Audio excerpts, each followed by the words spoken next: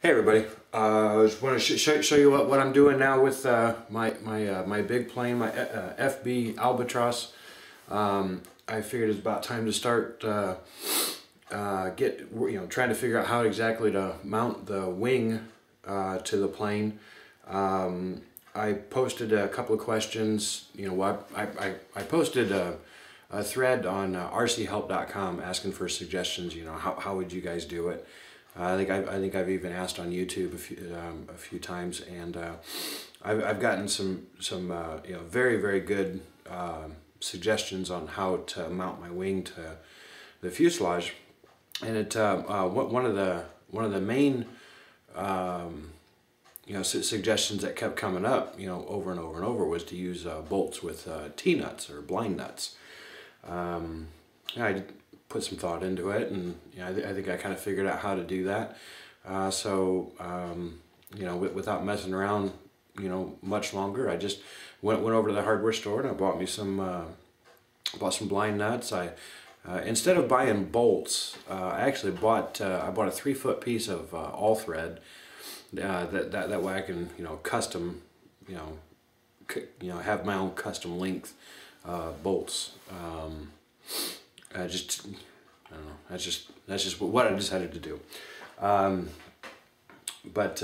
Yeah. So let's go ahead and get to it, and I'll show you what I've done. We'll see what you guys think.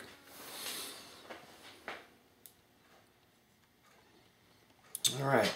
So probably the first thing you'll notice right away, for the people that have been following me along on my plane.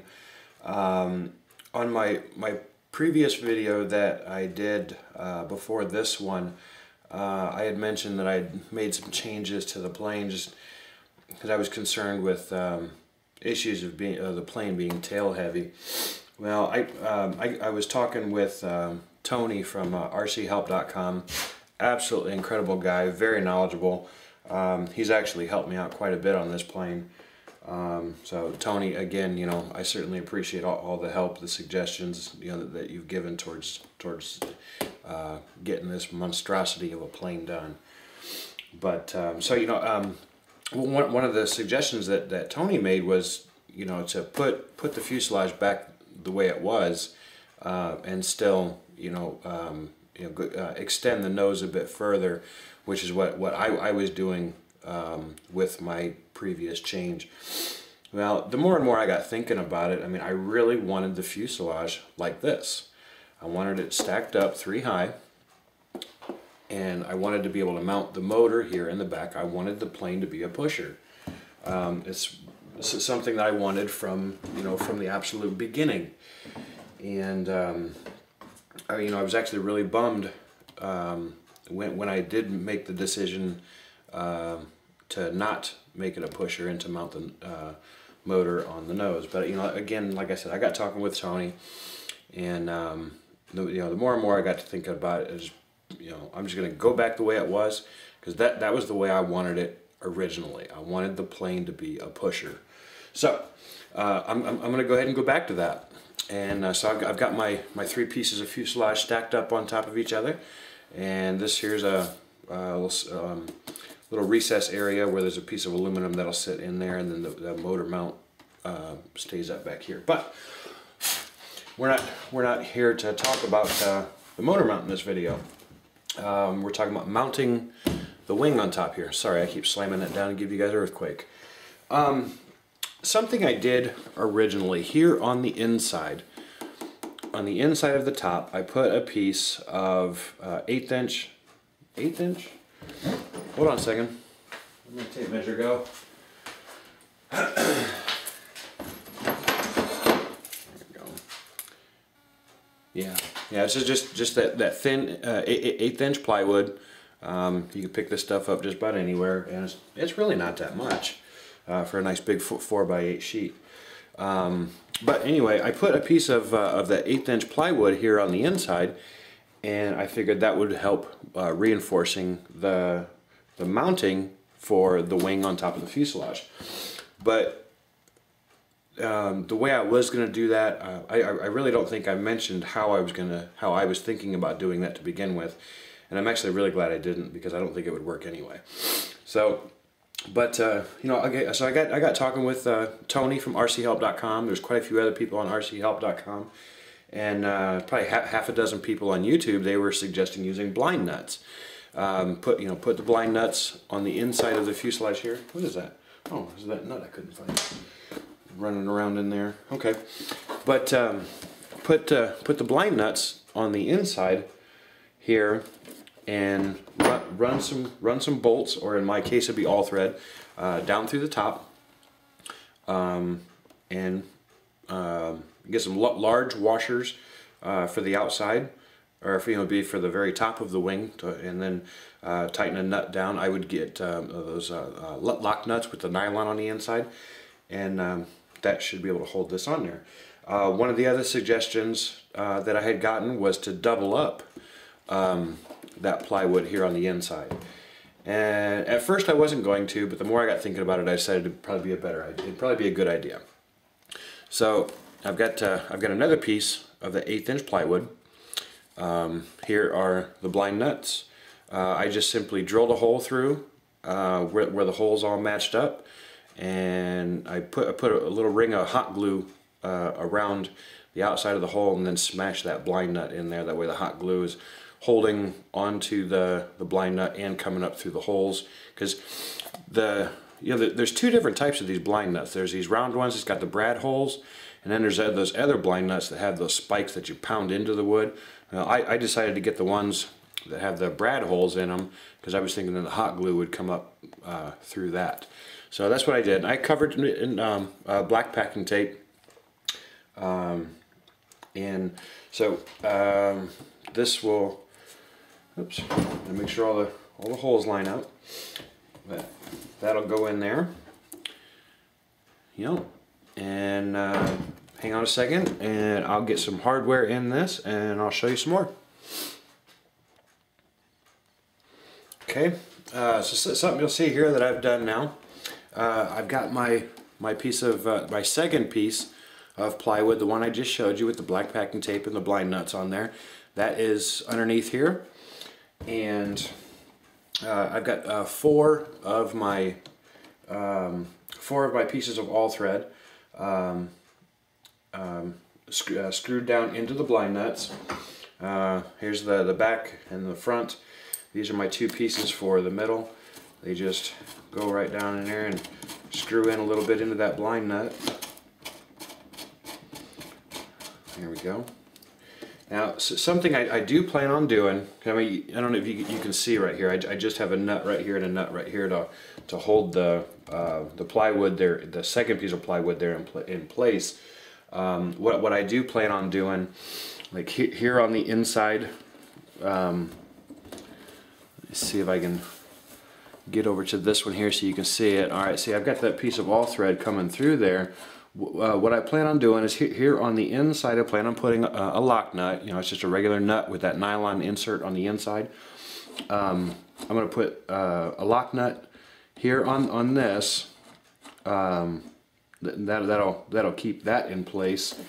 And then here on the top, I figured what I would do is get a washer that is just a big, get this nut here.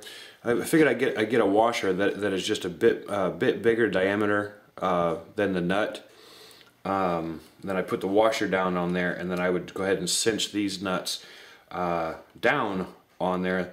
That way, with the lock nut on the inside, and then the washer here on the outside, and then you take that nut and go ahead and run that down and cinch that down there. Maybe put some thread lock on there, and kind of smash that down into the foam board a bit. I think that'll keep that in place pretty good. I'll do that for all 6 of them, obviously. So we'll go ahead and back this up and give it a quick review.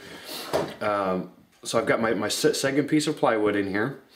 I've got my 6 pieces of all thread going through the foam board, through 2 layers of the plywood, to a blind nut here on the inside. I gotta keep that in the camera frame there for you. Sorry about that.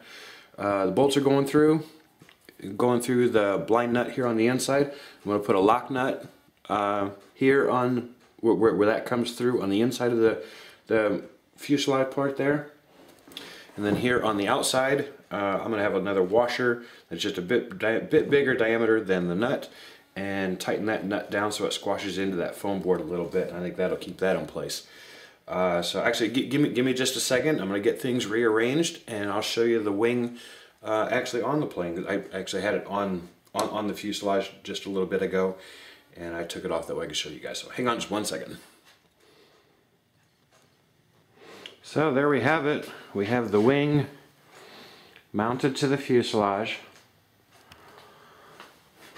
I don't know if you can see in there, but see right here, we got my piece of all thread coming through, all six of them going through the wing, through the top of the foam board of the fuselage, through the two pieces of plywood that are in there, and into those blind nuts that are underneath. Let's see if we can get over here. Okay, there we go. Wing is mounted. You'll see I've got my little marks here for flaps and ailerons. That's my servo leads right here. I actually had a piece of masking tape on there that labeled them, but they were actually getting kind of a hassle to poke these leads through those holes that I've got inside, so I just went ahead and labeled them here on the outside, try to make that simpler. So there we go. Let me take the camera here. Hang on a second. I go another earthquake. Man, I am good at giving you guys earthquakes. So, but there we go. What do you guys think of that? I think it's pretty cool. I think it's going to work pretty well. Something I do want to do, let me get the camera turned here again, that way I can show you what I'm thinking here. There we go. Alright. Here on the top, I think it's going to need, obviously need some kind of, I guess you'd call it, some kind of a washer kind of deal, something I could tighten the nuts down onto my all thread posts, and not have this rip up. Again, something I was thinking, I've got some more of this 1/8 inch or 1/16, whatever this aluminum is, I forget, but it's just some inexpensive aluminum bar stock. I pick it up at Lowe's, not that much.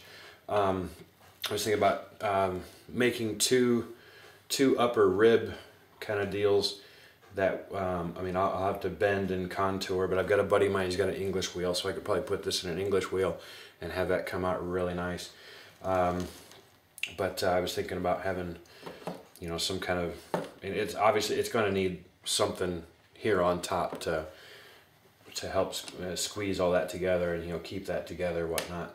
My first thought was like plywood, but I'm just not, I think that's going to be a pain in the backside, but I think these, get a couple of these pieces of aluminum bar stock, about to where it went to the trailing edge, or just shy of it, and so it went to here, and just give it a nice bend to give it that same contour, obviously, as the wing. Maybe round out that where that piece of aluminum comes right here. Maybe round that off so it's not square and ugly. So yeah, that's pretty much where I'm at. It's about 3:15 in the morning now, and I probably ought to get things cleaned up and get a shower and call it a night. Unfortunately, I've got to work for the next 3 nights, so I won't be able to mess with this until next week. But I'm definitely happy. I think I'm definitely happy with how this is going to come out. I'm really not going to progress any further with this until I hear back from you guys. I have absolutely loved your guys' suggestions. I've loved your guys' comments. There's actually been quite a few of you. Hold on a second, give you another earthquake. There's actually been quite a few of you that that are absolutely stoked about the progress on this plane. I think a couple of you are even more stoked about this darn thing than I am. I'm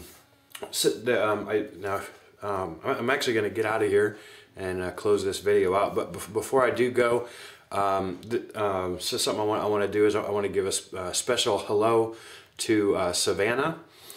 Savannah is a very cute little girl. She is the daughter of my friend on YouTube. YouTube name is Daisy, the number 8, Luke. It's Daisy 8 Luke. You know, seeing as how I haven't actually seen you share your name on YouTube, I don't know if you don't know if you mind giving that out. You know, some people are a bit finicky about that. So, but a special hello to Savannah.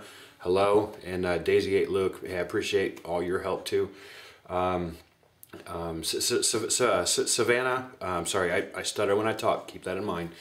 Savannah, I really appreciate you guys keeping track of my progress on this plane. I'm absolutely having a ball with this thing. I really hope that it works out. So yeah, hey, special hello to you guys, and I'm out of here. Have a good night. Earthquake! Isn't that terrible? I try to make a good video and I shake the darn camera everywhere.